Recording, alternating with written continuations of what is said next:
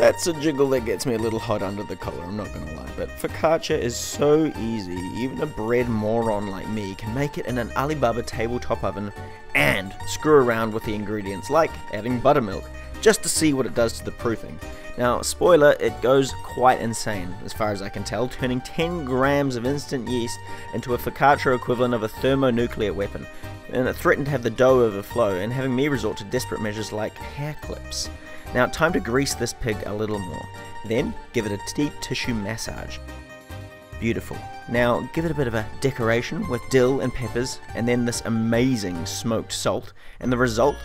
It's a surprisingly springy and uniform delight. Tomorrow, I'll be making something special with it, so keep an eye out.